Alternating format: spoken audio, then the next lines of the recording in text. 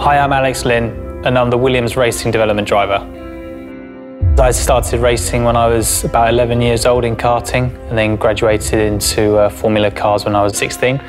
And then, yeah, I've been progressing ever since then. GP3 champion, Macau Grand Prix winner. So I've been lucky enough to win some nice races and to be a champion on a few occasions. So it's nice, and I think it's helped my role in Williams. Now up into GP2 and the Williams F1 development driver. GP2 is just the step below Formula 1. You know, we have pit stops, we have different tyre strategies, we race all the European Grand Prix plus Abu Dhabi. So, it's a real nice immersion into Formula 1, and, we're all fighting out to try and get onto the grid as soon as possible. I tested a Formula 1 car for the first time last year in Abu Dhabi. So that was a pretty special experience, driving for the first time. I mean, you drive out of the pit lane under the lights in Abu Dhabi. It's always a cool experience, but certainly driving a Formula 1 car was an amazing feeling. So yeah, my role in Williams is, which funnily enough rolls in quite nicely to play in the game, is a lot to do with the simulator and developing the car on the simulator, and so that when a big upgrade package comes on the car, I go and test the simulator to make sure everything becomes realistic there. It's a seriously difficult thing to do, is to make a virtual reality car feel like a real car, and mainly that comes down to the tyres. It's quite impressive to see how close you actually managed to get. The graphics help, obviously. The new tyre model is a big improvement.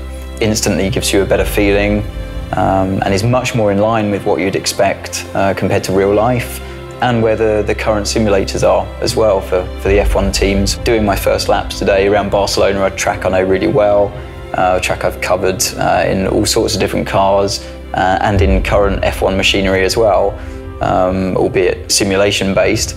But it's impressive for me to see kind of how close you've got. It was funny for me to play it and pick different points on the track which feel quite familiar. The tyre model is I think the biggest improvement. I mean, graphics, sure, on the current generation consoles, it's you expect that step up. Being able to feel that edge of the tyre, that where it breaks away and you lose that either the traction or the slip of the tyre. That's what it's all about for the tyre management these days. So having that chance to feel it in the game is important, and that's one area where I felt a big improvement. Hello, I'm Pascal Wehrlein, reserve driver for Mercedes-AMG Petronas Formula 1 team. 2003 I started with karting, and I did karting till 2010, and I won 4 times in a row the German championship. Then I went into single seaters 2010, into Formula ADAC. It's Formula 4 now, and I won my second year. After that I went into Formula 3 Euro Series. It's a European championship. I was second in my first year, and after that I went into DTM. It's my third season now for Mercedes, and my second season in the Formula 1 team as a reserve driver. It was always my dream to be a Formula 1 driver, and I think you always have to believe in yourself that you can do it, but still the first day when you are in the car, in the Formula 1 car, is amazing, and it's a day you will never forget. This year I've done some more testing. So last year I did 2 days. I did 1 day in Portimao with the 2012 car. With the old engine. That was also really impressive. But then in Abu Dhabi I drove the World Championship car, and that was even more impressive, and that was really amazing. You can really feel that we have a good car, and we also had a good car last year, and yeah, it was just an amazing experience. And this year I'm testing even more. I'm testing for Force India, I'm testing for us, and it's nice to have more time in the car. I think it's no secret, every race driver played computer games and played Formula 1, and it was the same for me. So I played also in the past Formula 1 day and night, and yeah, I always enjoyed it. The tracks, they're really close to the real tracks, so the layout and everything is really similar. The emotions in the real car are different, but I would say the computer games, they are getting really close. And also if you change like setup things or brake balance, you can feel it in a computer game, and that's That's amazing. Certainly, I think it was very impressive. Mainly stood out for me in Austria, the way that the corners with the off-camber and the on-camber, you can definitely feel in the front of the car through the steering wheel that it changes quite a lot with the different cambers. And I think that for me was quite impressive because you rarely see that in a game. And I think it gave me a real good immersion. And I think, you know, probably saw me concentrating quite hard to put a good lap together. And I think it was a really nice experience. In the real car, when you're trying to put the power down and then the front's always a little bit difficult and the rear tyres are starting to go away, I think that was really nice in the game. When I say nice, it's difficult, but it really gives a good realistic part of the game that is definitely like real life. But what I like from F1 2015 is the way you can feel the engine power of the new hybrid and stuff like that. You know, the way that in the real car you can put the throttle down, and if you come on too quickly, the wheel spin comes, but then it doesn't re-engage. And I could feel that very easily in F1 2015. And I think everything's getting closer to reality, and I think this is another step closer, certainly. Now you have to be wary of that low speed energy the engine's got, where it can just spin up the rear tyres. But to drive an engine with a lot of torque is fun, because you can break the traction, but it's quite controllable.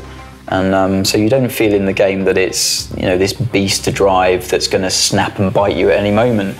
But it just lets you know that you've got the chance to spin the rears up if you're a bit too aggressive on the throttle. Whereas the last game was all about winding it up and keeping the momentum, which was very much in line with where the old engines were. So, you know, that's because of the shift in regs, it's changed the gameplay as well. Hi, I'm Toby Sowry. Started off karting, as most of the F1 drivers have done, at about the age of 8. And we spent about 9 or 10 years karting. Won many championships at club level, national level. Did some world final events, European events. Last year, we bit the bullet and jumped into cars. And we did quite well. We entered an F3 championship.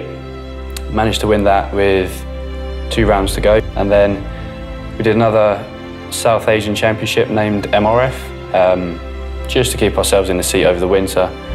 Again, we managed to win that, so I think it's becoming more of a career route now than anything.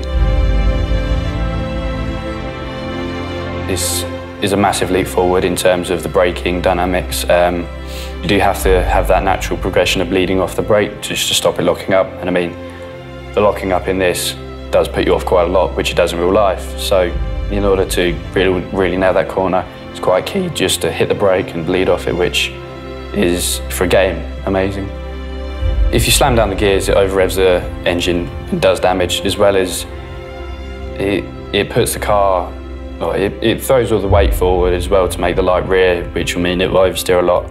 And I know previous games in the past, especially racing ones, you can slam the gears down and it won't happen, you just sit there bouncing off the limiter. But in this, it will make the car swap ends, which is another aspect of real life driving that you have to bring in. Throttle application is tricky as well, which it is in a race car, as there's so much power and no traction control. If you're too heavy and aggressive with the throttle, you'll get the oversteer coming out of a corner. If you're really hard on the brakes and turn in aggressively, again, you'll get the oversteer. And you can get away with it, but again, it's the same as a race car. There's a fine balance between what you can get away with and what will put you into a barrier. Most games, there's no really alteration with, obviously, the more speed you carry, the more downforce. But I mean, you can feel that high speed, low speed in this game. Big step from the last time I was in doing any kind of development work. It was a joy to drive, and I didn't want to stop.